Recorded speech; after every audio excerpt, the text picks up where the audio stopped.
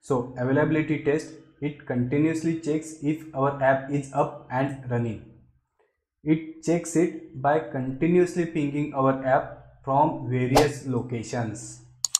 Now, in case if our app is unavailable, that means if our app is down, we can create Azure alert which will notify us that our app is down. So I guess guys, it was quite self-explanatory. So what we will cover in this demo? So we have a web app hosted in Azure App Service. Now we will create availability test which will run every 5 minutes. That means this availability test, it will check if our app is up and running. Now we will create Azure Monitor Alert rule which will notify us in case our app is down. See guys, when we create this availability test, an Azure alert rule is automatically created. So as you can guess, whenever this availability test fails, that means whenever our app is down, this alert rule, it will get triggered. But then what should happen when that alert rule gets triggered, right? So for that we need to add action group and then action in that alert rule. So again guys, this alert rule, it will be automatically created, but then we have to explicitly add action group and action in that alert rule. And action, it will be again send email notification. And finally, we will shut down our app service. That means our app will be down, and then we will cross check that we should receive email notification.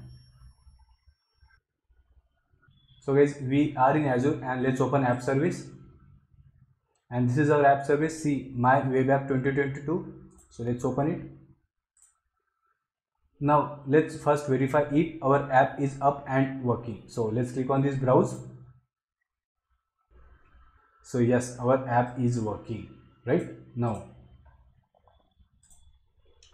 Let's verify if there is any app insights which is linked to this web app. So we are under search and here I will type insights. Let's open application insights, and yes, this web app, it is linked with this app insights, and the app insights name is app insights 22. So let's open this app insights. So again, we are in new tab and let's click on this app insights, and the app insights is this app insights 22, right? So open it. So guys, basically now in this app insights we will add availability test. So under search, let's search for availability. Let's open it. And now under this add standard test, we will add that availability test. So let's click on it.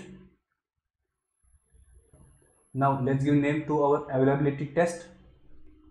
So I will say app 22 availability test, and now obviously we need to provide the URL for our app. So the URL is this one. So again, how we can get this URL? So again, this is our web app. Under overview, we can simply click on this browse button. Okay, now let's copy this URL. So this is the URL of our app and let's paste it. Now guys, see this parse dependent request. So if I tick this, see it says when enabled, this availability test, it will request images, scripts, styles and other files that are part of the web page under this test. So yes, we want to test this everything. And see this, it says enable retries for availability test failures. So that means if availability test fails, it will retry, but we don't want that. So let's unselect. So basically we want that even if our test fails for the first time, we should receive email.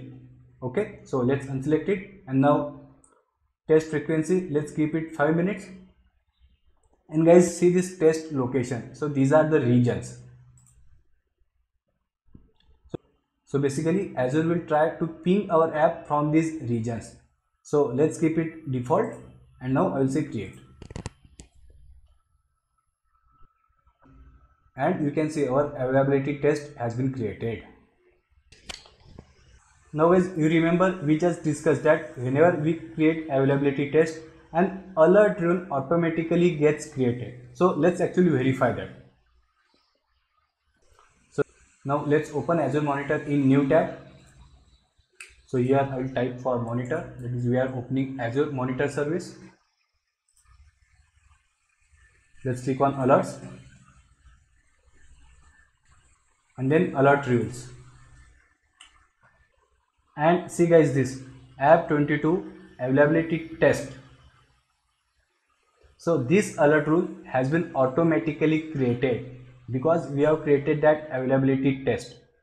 But again, what should happen as a part of this alert rule? That means what should happen when this alert gets fired, right? So that we have to define, and for that we will add action group and then action in that alert rule. So basically we will add action to receive email notification. So let's open this alert rule. I'll say edit.